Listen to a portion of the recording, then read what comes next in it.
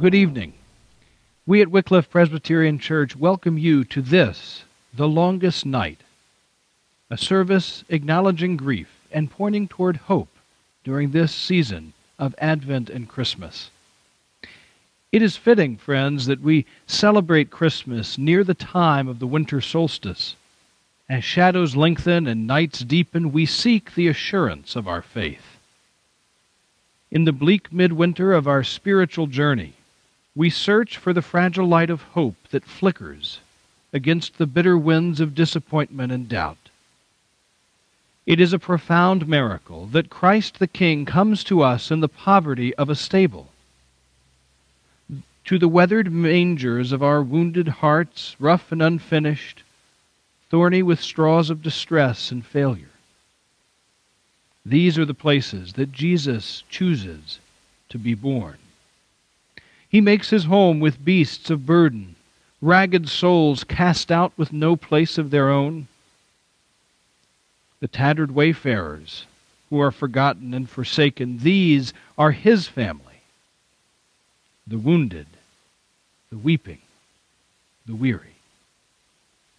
Today we pray for all who live with the pain of loss and broken dreams, for those who live with hearts bruised by cruelty and indifference. Even as the winter chill reminds us of our old wounds, we also recall that Jesus was wounded and scarred for love.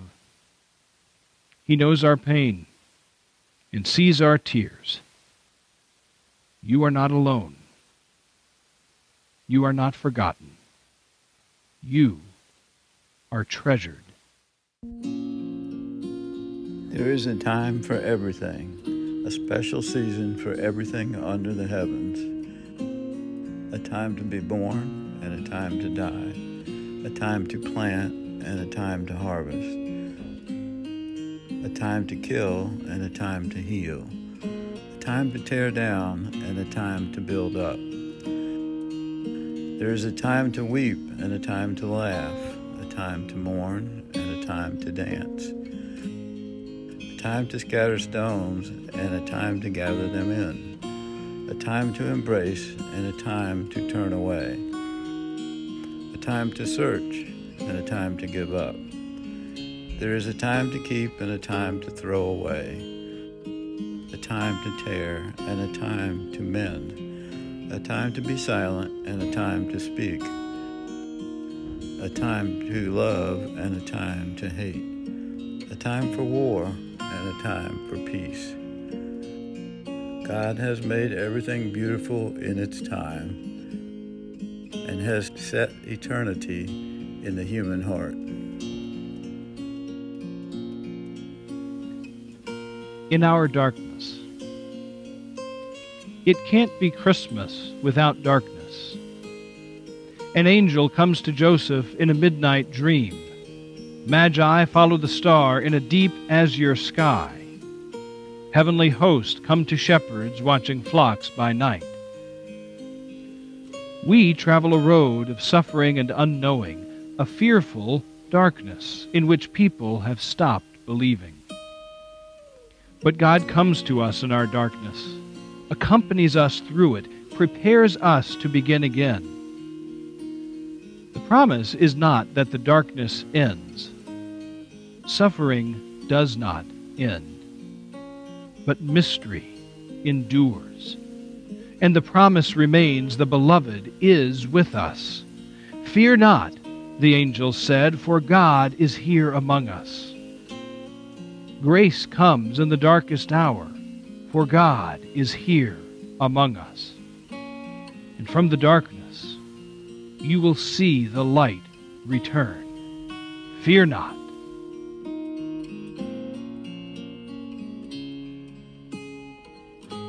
A reading from Matthew, chapter 5, verses 3 through 7. Listen for the word of God. Jesus said, "Blessed are the poor in spirit, for theirs is the kingdom of heaven. Blessed are those who mourn, for they will be comforted. Blessed are the meek, for they will inherit the earth. Blessed are those who hunger and thirst for righteousness, for they will be filled. Blessed are the merciful, for they will receive mercy. Blessed are the pure in heart, for they will see God.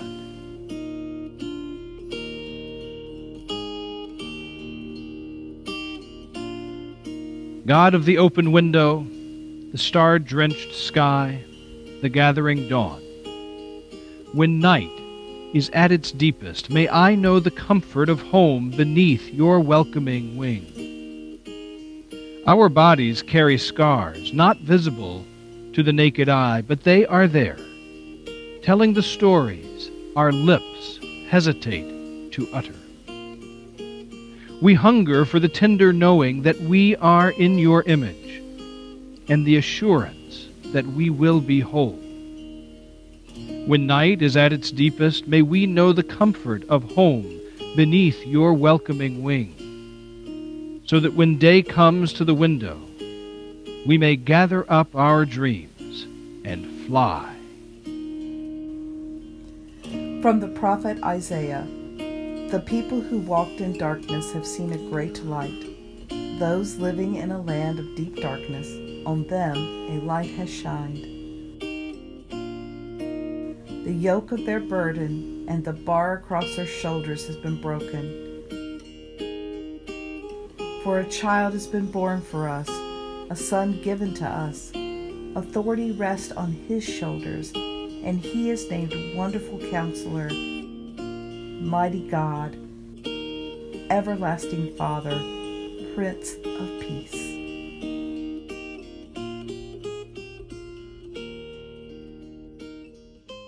If you could see the journey whole, you might never undertake it. You might never dare the first step. Call it one of the mercies of the road that we see it only by stages as it opens before us. There is nothing for it but to go, and by our going take the vows that the pilgrim takes, to be faithful to the next step, to rely on more than the map, to heed the signposts of intuition and dream, to follow the star that only you will recognize, to keep an open eye for the wonders that attend the path. Friends, on this longest night,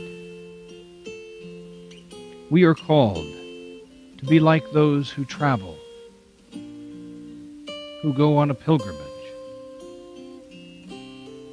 We are called to take all of our loss and grief, all of the difficulties of this past year into ourselves and take it as we follow the journey of the pilgrim. As we go through this longest night, as we go through the remainder of the year, we can keep our memory a gift of grace in this hard time. And maybe, like those wise men of old, we can behold this as something special. Behold, that word that appears over 1,000 times in the Scripture, and it means look and learn. We can behold, and it can call us. It can call us to look up.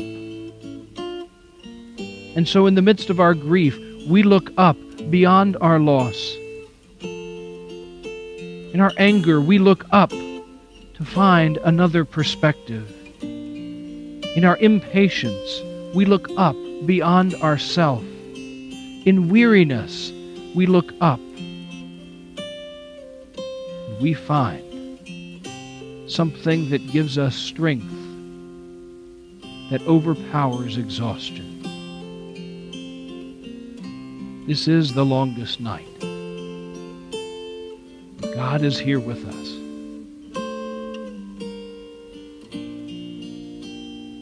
And indeed, there is hope for tomorrow.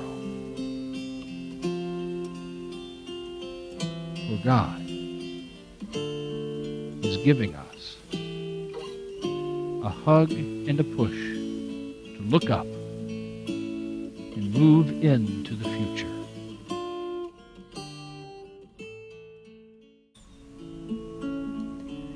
Isaiah again tells us, "Arise, shine, for your light has come, and the glory of the Lord rises upon you." Darkness covers the land, but the Lord rises upon you, and his glory appears over you. Lift up your eyes and look around. The sun will no more be your light by day, nor the moon by night. The Lord will be your everlasting light, and God will be your glory.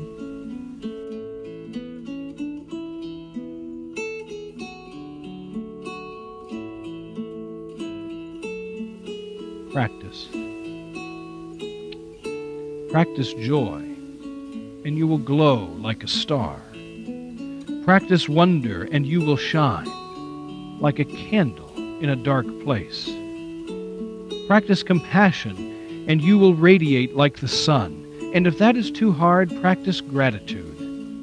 Simply practice gratitude, and you will shine with the light of God.